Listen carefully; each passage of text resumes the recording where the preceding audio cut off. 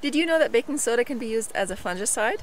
What is a fungicide? Fungicides are basically an element or several elements combined together to battle fungal diseases and bacteria that attack plants, from trees to roses to vegetables to flowering plants and all sorts of plants. Its basic function is to prevent fungal and bacterial diseases from occurring in the first place, or if they do occur, to battle them while they are in their early stages. There are many different types of fungicides. Today we are going to talk a little bit about some of them, but the fungicide of my choice that I'm going to be using to treat these trees over here is an organic fungicide, and we are going to talk about that as well. So what are the different types of fungicides? Sulfur is actually one of them. It can be used as a powder or as a wettable powder or as a liquid. Sulfur's main function is to battle fungal diseases. It's very helpful for roses because of the fungal diseases that they battle, such as black spot and powdery mildew and all the different fungal diseases that roses tend to go through. It's also helpful against powdery mildew and other types of fungal diseases. But sulfur can only be used when the plants are dormant, because it will burn any new growth on the plant.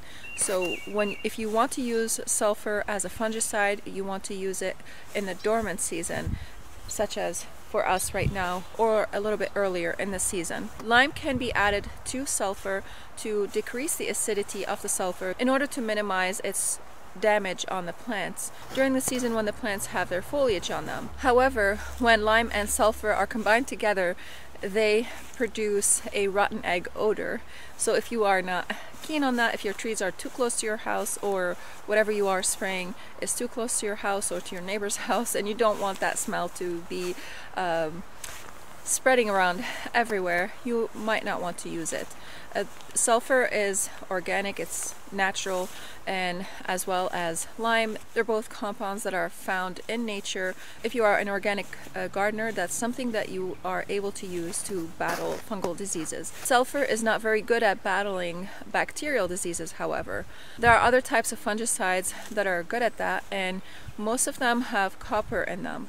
The one that I'm using today is liquid copper fungicide. This is great for battling both fungal and bacterial diseases. Fungal diseases like powdery mildew, black spot, downy mildew, and bacterial diseases such as fire blight or rust.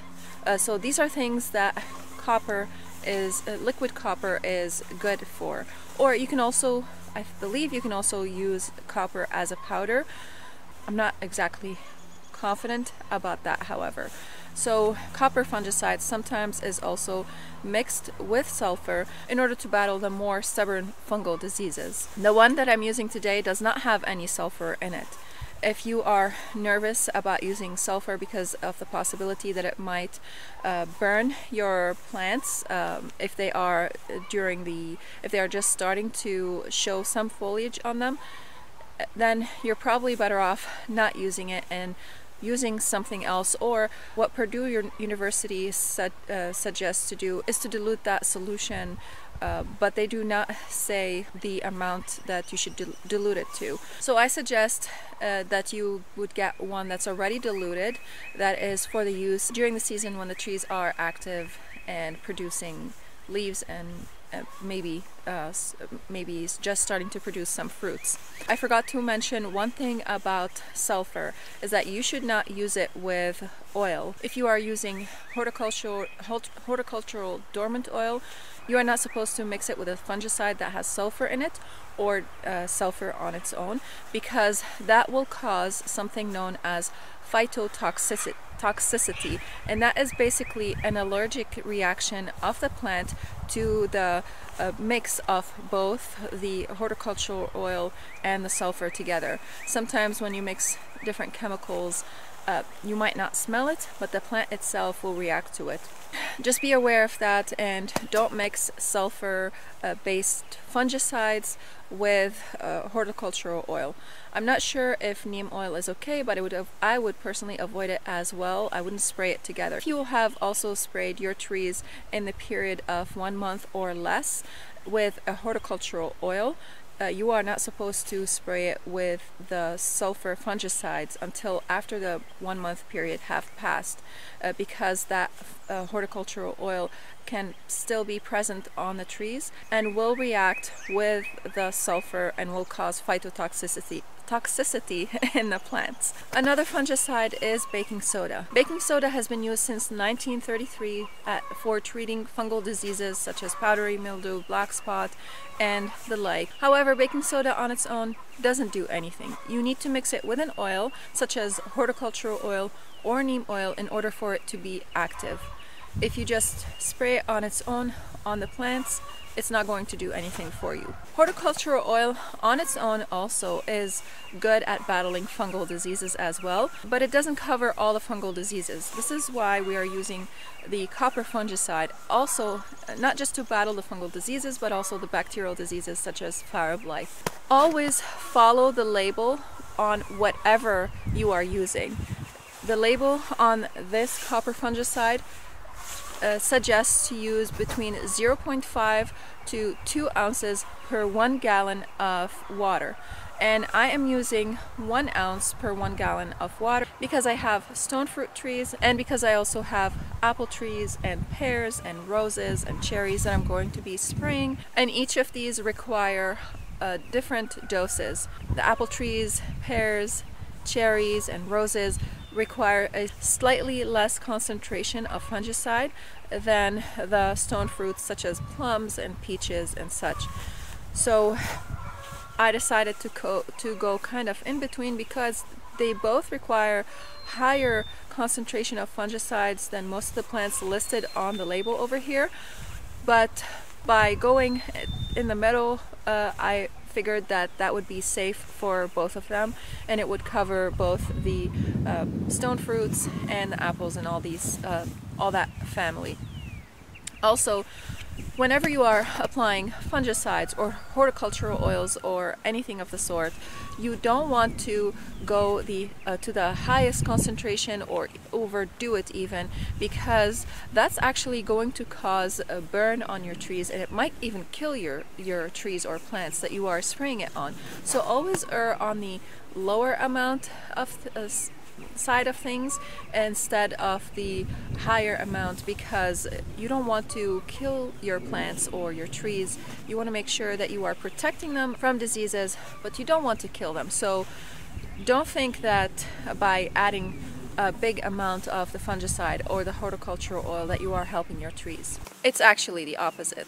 Also, on the label of whatever fungicide you decide to use, it is going to tell you when is the best time to spray that fungicide.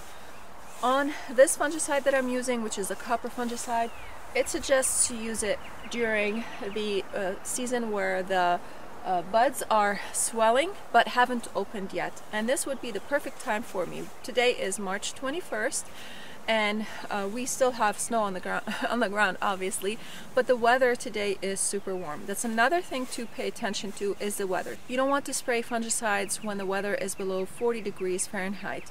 You want to make sure also that the day you are spraying fungicides on have a lower humidity so that the fungicide can evaporate rapidly, so that it does not cause phytotoxicity in the plants.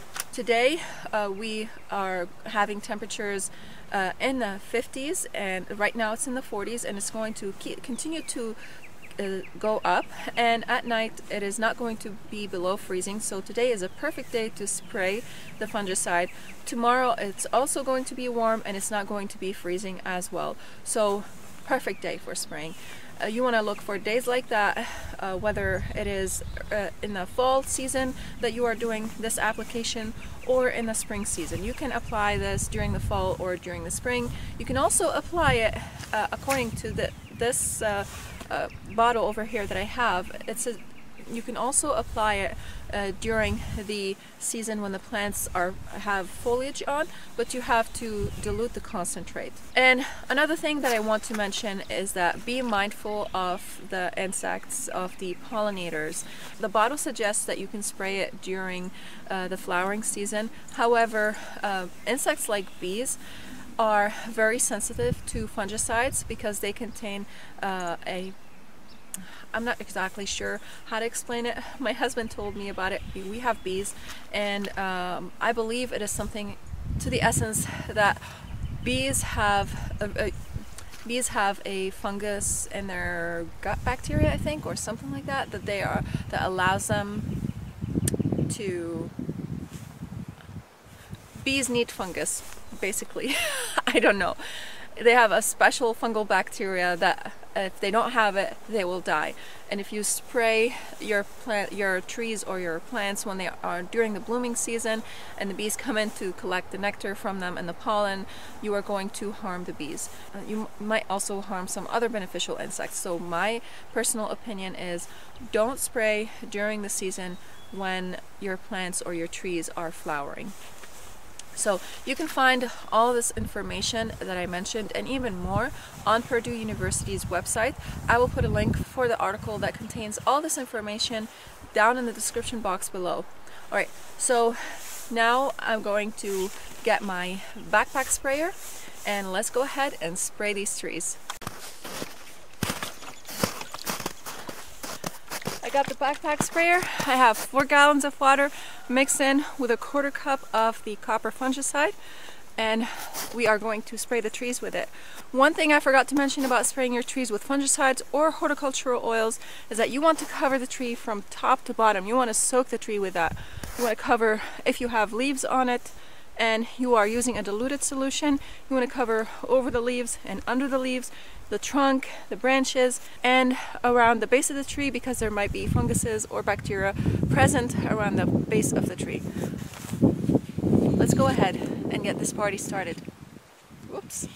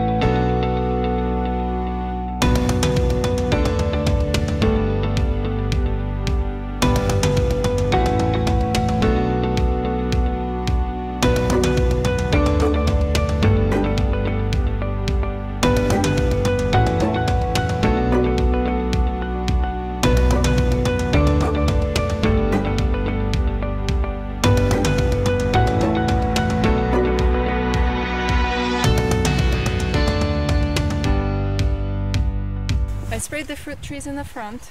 I sprayed the fruit trees in the back. I only missed one just because snow came on it and toppled it over. It's about to fall. We're just gonna cut it down this season. Did I forget something over there? I don't know. We have 2 pear trees, 2 apple trees, a peach. Oh, well, 3 apple trees. There's 1 apple tree that's been here. Those are pears. Huh? Those are pears. What? Pears. Oh yeah, the pear. I said pears. Yeah. No, One of the apple trees is super old, and it's not doing that great. We might cut it down this season. I'm just gonna give it 1 more season and see how it's doing. If it's not doing good, we're just gonna cut it down. We'll see. Right now I have 2 lilacs and a crab apple tree that I'm going to be spraying. Those are the last 2, and the crab apple is also super old and it's huge. I can only get to like a small part of it, but I feel like spraying a little bit is better than nothing, because over the years that we've been here, when I didn't treat it, it was completely loaded with insects, and I just think that it's better to treat it just in case. I don't want any fire blight to happen or anything like that and start spreading over our property. That's not going to be good. So let's head on over there and continue spraying.